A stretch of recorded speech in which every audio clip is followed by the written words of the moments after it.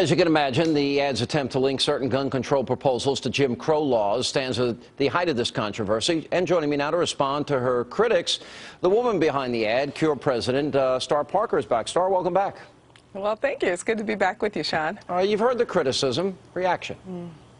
Well, it's a controversial ad, I'm sure. It makes people very uncomfortable to point to that point in time in American history. But we must because the Senate, the Democrats in Senate are insistent on passing background check laws. They're insistent on looking at the Second Amendment and saying some people, some Americans, should not be able to exercise the right to bear arms. And so I thought appropriate to remind Americans that we've been here before. You have to ask yourselves, we need to ask ourselves, how is it that 5% of the population, the KKK, 6 million people in a country of more than 100 million, how is it that that 5% were able to wreak havoc over 4 million new citizens, the former slaves? And one of the ways is because they systematically, the Democrats in power, the Democrats in political power in the South, systematically passed gun control laws in black code so that blacks would not be able to exercise their right to bear arms. You think when we start talking, what about? What, I'm sorry. Do you think that is the motive of some people now?